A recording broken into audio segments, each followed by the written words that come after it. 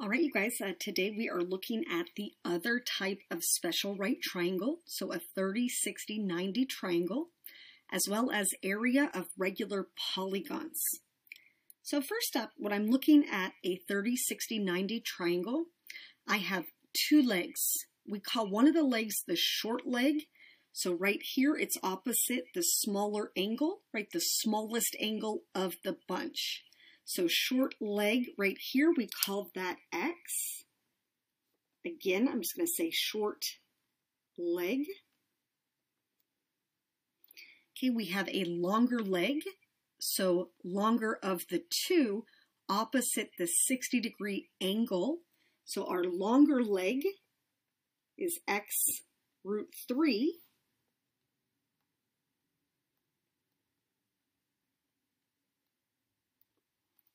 And then our hypotenuse, the longest side, opposite the biggest angle, the 90-degree angle, that is 2x.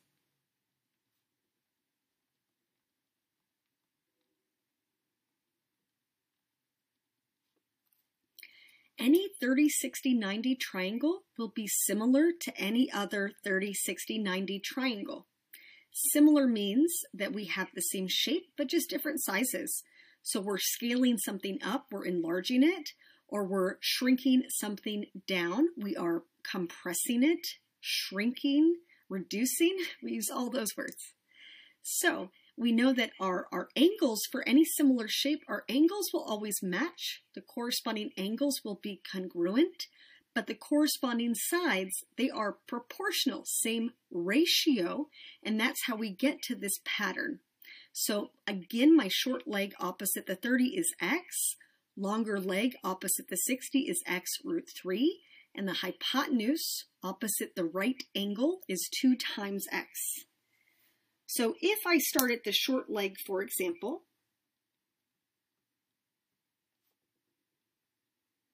and I'm trying to go to the longer leg, right, all I'm doing is I'm going to multiply by the square root of 3.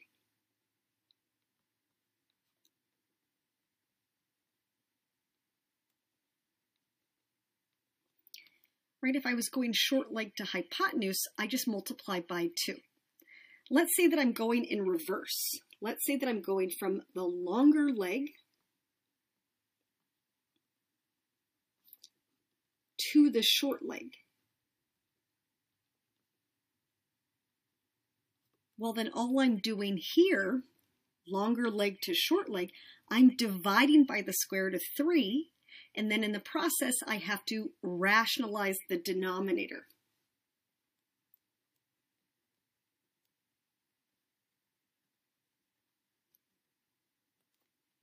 All right, so my first example, here I'm giving you the first two, I'm giving you the short leg. Before I do anything, what I'm going to do first is I'm going to mark the different sides for the entire row. So my short leg, right opposite the 30-degree angle, is X. The longer leg is X root 3. So opposite the 60 is X root 3.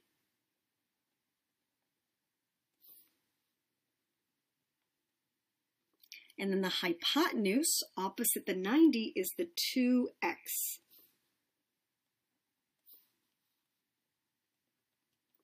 All right, so I have all of my labels first and foremost. And now I'm going to find my missing sides. So if my short leg is 18, my longer leg is 18 root 3. My hypotenuse is 2 times 18, so 36.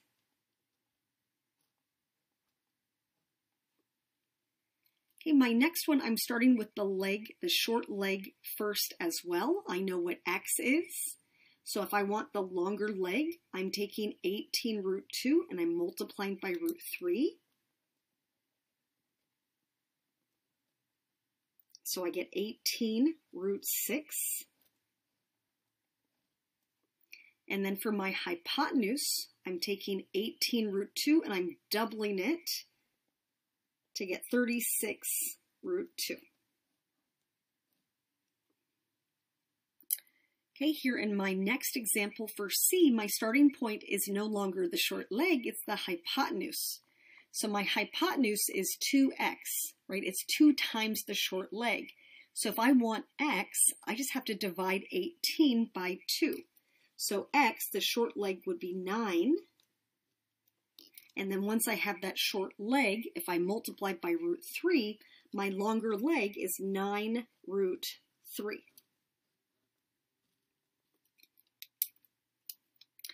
All right, next row, same deal. Let me slide this up. All right, so first things first, I'm going to label all of my sides. So my short leg is x, opposite my 30, right? The short leg is x. The longer leg opposite the 60 is x root 3.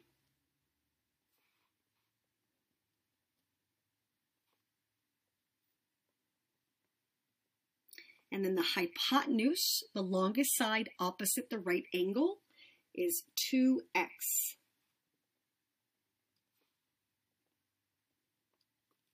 Okay, so now looking at the first one, I'm again giving you the hypotenuse to start.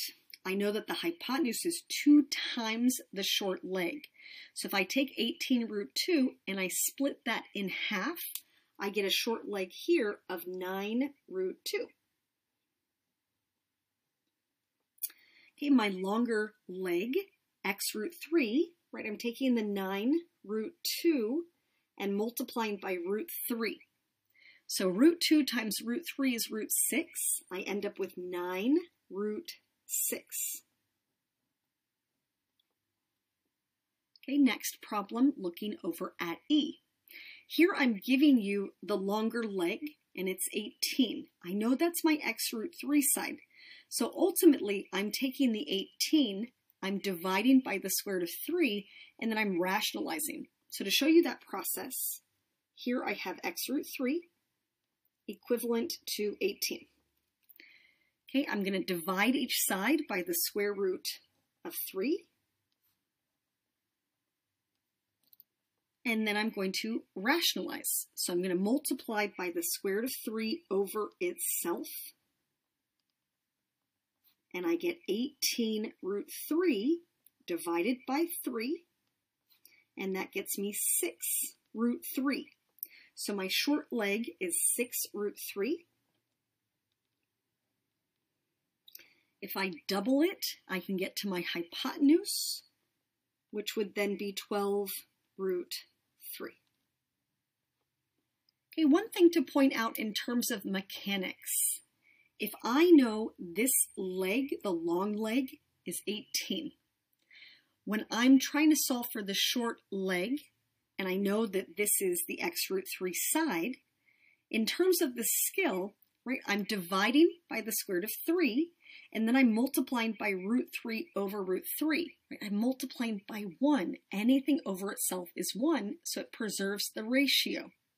So I'm really taking a third of the original value and then multiplying by the square root of 3. So if I take a third of 18, that's 6, multiplied by root 3, I'm at 6 root 3 faster. Imagine for a moment that this long leg is 12.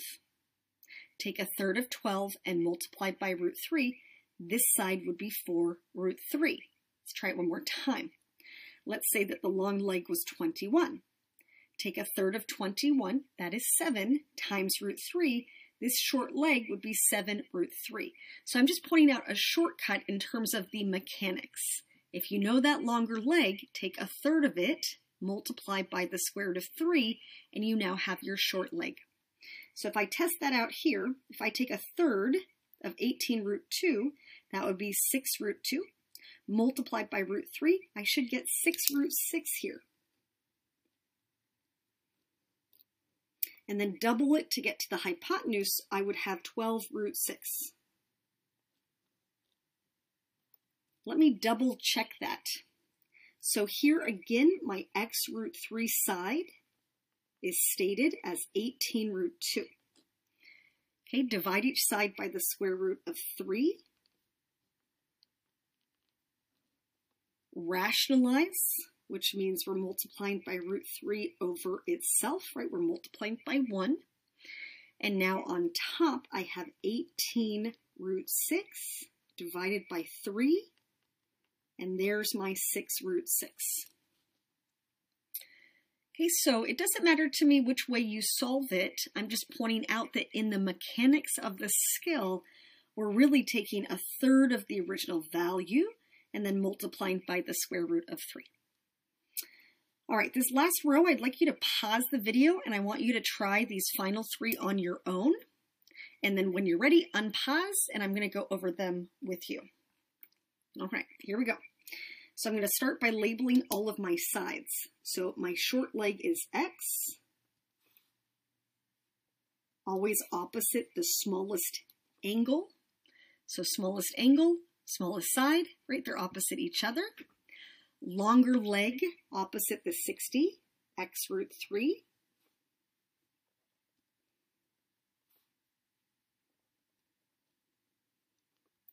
Hypotenuse is 2x.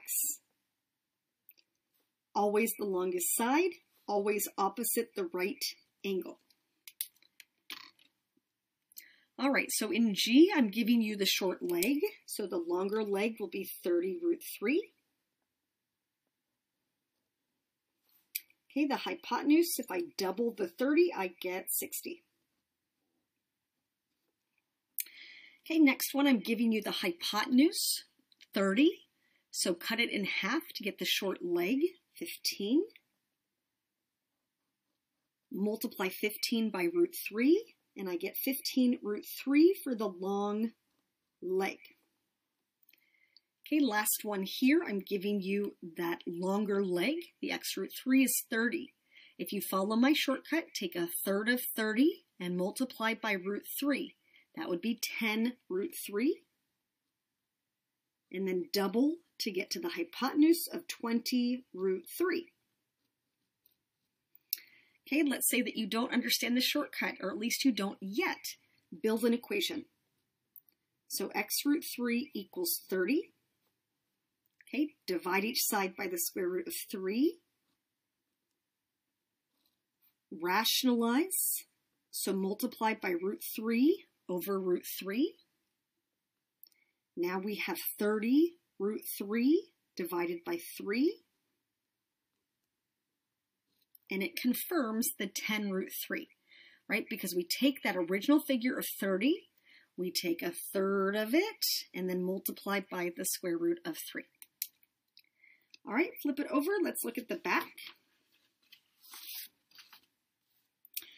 So on the back, what I'm doing is I'm giving you some of these compound special right triangle problems to start. So we see that we have 2 special right triangles. They share a common side, right? That common side is right here. So we're trying to build off the information that is given to then get to the measure that is wanted. So a good strategy is to split your figure up into 2 separate triangles. So I'm just going to go ahead and redraw them as 2 separate entities. And I can see that one is a 45, 45, 90 triangle, and the other is a 30, 60, 90 triangle. I have to build off of the part that's marked. So I have to build off of the triangle on the right. So if I label my sides, my short leg is x, my long leg is x root 3, my hypotenuse is 2x. So if 14 is my hypotenuse, my short leg will be 7, and then the long leg will be 7 root 3. So remember that that 7 root 3 here is the same as here, right? That's a shared side. Over here I marked that in red. So that means that this side right here is also 7 root 3. So now when I look at my triangle on the left, a 45, 45, 90, my 2 legs are x, and my hypotenuse is x root 2. So my hypotenuse, what I ultimately want, A, is 7 root 3 times root 2, which gets me 7 root 6. So ultimately, A has a measure of 7 root 6. I just had to connect the dots to get to that conclusion. All right, my next one is the same, right? And we see that it's a compound problem. We have two special right triangles. They share a common side, and that common side is right here. All right, so let me draw them separated. So I have this small 30, 60, 90 triangle.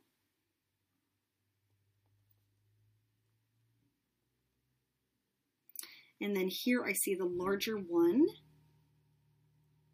where here's my 60 and here's my 30. I know that this is C and this is 12. So if I start with the figure where I have a side marked here, I have to start with this one. I'm going to label my sides. Short leg is x, longer leg is x root 3, hypotenuse is 2x. So my longer leg is 12, right? That's the x root 3 side. So if I divide by root 3 and rationalize, it's the same thing as taking a third of the 12 and then multiplying by the square root of 3. So I end up with 4 root 3. I'm going to take the shortcut here. So that side is 4 root 3. Remember that this side right here is the same as this side right here. That's the shared side. I see that right here in red. So right here I have 4 root 3 as well. So now, looking at the triangle on the left, the short leg is x, the longer leg is x root 3, and the hypotenuse is 2x. So if 2x right now is 4 root 3, then x would be 2 root 3. And then if I multiply 2 root 3 by root 3, that's like saying 2 times 3, and that gets me 6. So the measure of C ends up being 6. Okay, lastly, I want to look at area of any regular polygon with a focus today on the types of regular polygons that have a special right triangle built within. So what I've drawn for you for the model is a regular pentagon, but it's meant to represent any regular polygon. So if we call something regular, that just means that we have all sides congruent and all interior angles congruent as well. So what I've drawn for my model so far is I have all of the sides marked with a single tick mark. And then here, if this is the center of my regular polygon, I've drawn in each radius. So I'm connecting the center to each vertex. Each radius is congruent to any other radius. So I'm going to give everything here a double tick mark. Okay, so first I'm pointing out that any n-sided regular polygon can be divided into n congruent isosceles triangles. So you can see that what we have here for the regular pentagon is that we have 5 of them, right? 5 sides. We have 5 congruent isosceles triangles. Okay, each altitude of a triangle from the center is an apothem. I know that there is different pronunciation depending on where you look. The way that I learned it, the way that our textbook pronounces it, apothem. So let me say that one more time, apothem. All right, so the apothem is the altitude of a triangle from the center. So let me draw it in right here in purple. So in purple, this is my apothem.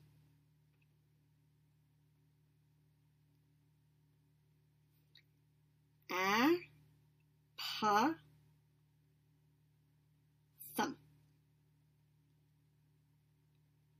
All right, I'm just writing out how you pronounce it, apothem.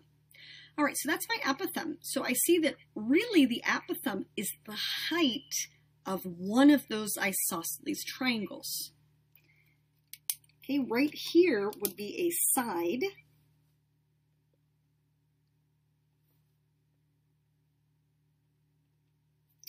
And then my radius right here, right, connects the center to a vertex.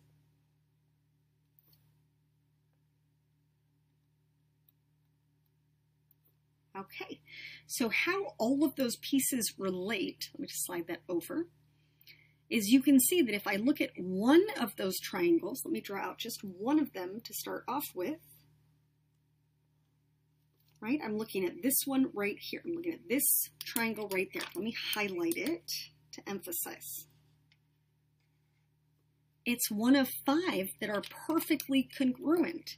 So what I'm going to do is I'm going to redraw my picture as a strip of 5 congruent isosceles triangles.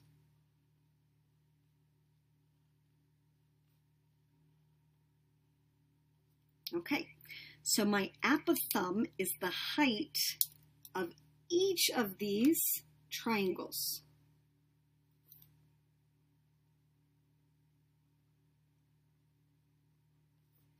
And then their collective bases, so all of these bases, all these sides added up,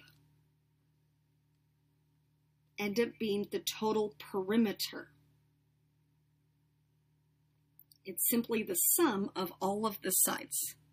So if I'm trying to get the area of a regular polygon, I'm really looking at one of those triangles, and then I can multiply by however many triangles I have, right? Another way of visualizing that is to say 1/2 the collective bases times the shared height. So 1/2 the apithumb times the perimeter.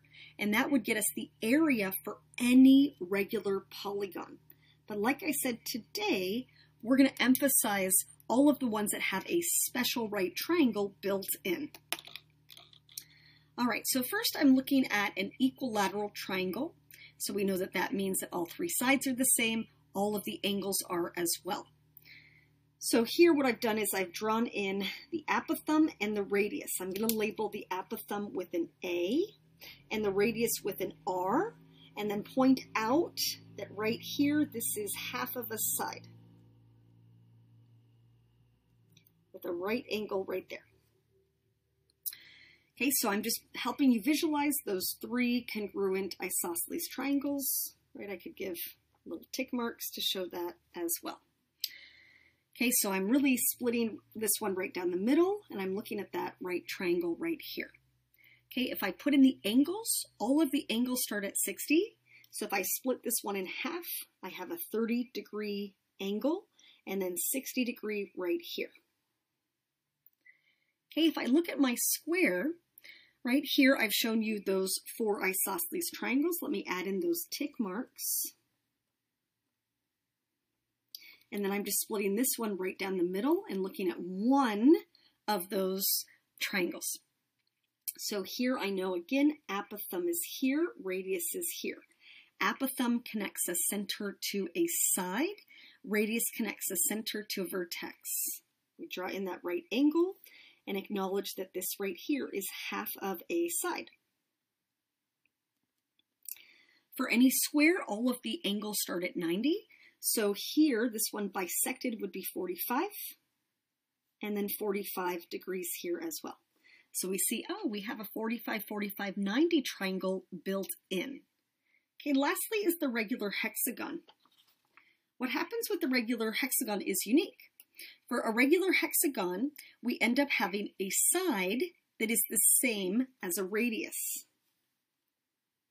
So a side is equal to a radius. And the reason that is because it splits into 6 congruent equilateral triangles.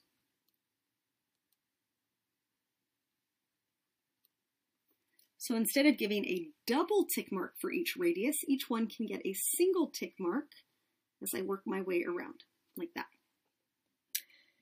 All right, so here, again, here's my apithumb, here's my radius, here is 1/2 of a side.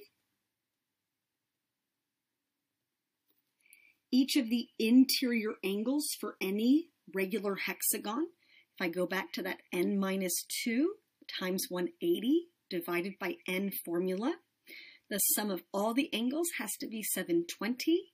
Split it 6 ways. Each interior angle would be 120. So if I split this one in half, I have a 60 degree here and a 30 degree here. And there's my right angle in that slot as well. So again, we're looking at the 3 shapes that have a special right triangle built in. So our equilateral triangle has a 30, 60, 90. A square has a 45, 45, 90. And the hexagon is a 30, 60, 90 as well, but it has a different orientation than we saw over here. All right, so we're going to close out with, can you find the area of each regular polygon? So right now I have to think of, well, what am I given? So in A, I'm given the apothem. I'm going to go ahead and draw in a radius as well, and then mark that right angle. Again, if each of these angles starts out at 60, split it 2 ways. My 30 degree is here, and here is my 60. Here's my 30, 60, 90 triangle built in. So I know that my short leg is x, my long leg is x root 3, my hypotenuse is 2x. Okay, I'm going after the area, so I'm just going to write off to the side. Area is 1/2 the apothem times the perimeter. I already know my apothem is 12, so it's my perimeter that I need to get, and right here, this would be half of a side. So if my short leg is 12, then my long leg would be 12 root 3. So again, that's half of a side. So a full side would be 24 root 3. And then my perimeter, I have 3 sides. They're all the same, and they're all 24 root 3. So my perimeter would be 72 root 3. So now, if I'm calculating area, area would be 1/2. The apothem is 12. The perimeter is 72 root 3. And I can multiply in whatever order I want. So I'd probably take half of the 12, that's 6. 6 times 72 is 432. So 432 root 3 units squared. So you should be able to calculate area for an equilateral triangle if I start you with the apothem, with the radius, with a side, with a perimeter, right? Any starting point, you should be able to get to the overall area. Okay, next, looking at the square, here I'm giving you a radius. So let me draw in the apothem. Okay, this 90 degree angle is being split into 2 parts. So 45 degrees and 45 degrees. This other angle would be 45 degrees as well. So I have a couple of ways I can solve this. I can solve it using that new formula, right? I could do 1/2 the apothem times the perimeter, right? That is an option, that is fine. I could also do base times height, or just call that a side squared, that would be fine. But the other formula that we covered in class just the other day is we could also go through the diagonals. I can also do 1/2 diagonal 1 times diagonal 2. We went over this very specifically for a rhombus, and then just remember that a square is a type of rhombus, so it shares that formula as well. So it's a matter of what's easiest, right? If I see that this is a 45, 45, 90, right, I know that my 2 legs are x, and the hypotenuse is x root 2. So if I want to use my new formula, then right here the apothem is 6 root 2. Okay, half a side is 6 root 2 also, which means, again, that was half of a side, which means that a full side would then be 12 root 2. And then the perimeter, I have 4 of those sides. I have 48 then root 2. Okay, that's my perimeter. So if I go that first path, if I do 1/2 AP, let me just write that out down here. So area is 1/2 apothem times perimeter. Then I'm plugging in an apothem that's 6 root 2 with a perimeter that's 48 root 2. That's like saying half of 6 times 48 times 2. So if I multiply half of 6, that's 3. 3 times 48 and then times 2, and I'm going to get 288 units squared. That's fine, right? I don't think that's actually the easiest way, though. Let me point out the easiest way. If I had gone through the diagonals instead, here, that full diagonal, right, this part would be 12 also, so the full diagonal would have been 24. So I think I could have gotten there faster if I had done half of diagonal 1 times diagonal 2. I want to confirm that I'm going to get the same answer. So for a square, the diagonals are always the same. So my diagonals here would both be 24. So half of 24, 12 times the other 24, and I'm back to 288. So the square brings a little flexibility. We have some options for how we get to the end result. Doesn't matter to me. We have a whole slew of formulas that get us to the same final answer in terms of area. All right, lastly here, a regular hexagon, and I'm giving you a radius. So let me draw in the apothem. Okay, if I label my angles, right, each of these angles is 120. Split it in half, and here is my 60, and here is my 30-degree angle. Okay, label the sides. The short leg is x, the long leg is x root 3, and the hypotenuse is 2x. So here I can see then that my short leg here is half of 12, it's 6. From here to here, that's 6. And then the apothem is 6 root 3. So in terms of formula, here I'm going to go through 1/2 apothem times perimeter. I already know that my apothem is 6 root 3. So now I need to figure out, well, what's my full perimeter? So right now, if half of a side is 6, then a full side is 12. And then my perimeter, I have 6 sides that are all 12. So my perimeter is 72. So I have my apothem and I have my perimeter also. So working through, I have half of 6 root 3 times 72. So I'd say, well, what's half of 6? 3 times 72, and I'm at 216. So 216 root 3, and then units squared. All right, so again, our big takeaway from today is just learning the other special right triangle, the 30, 60, 90 pattern, and then extending it to area of regular polygons. So looking at an equilateral triangle, a square, and a regular hexagon, all of them have a special right triangle built in that makes it easier to calculate the overall area. If we're talking about any regular polygon, we can use the 1/2 apothem times perimeter if we know all of those details. All right, that's all I have for today. Have a good rest of your day.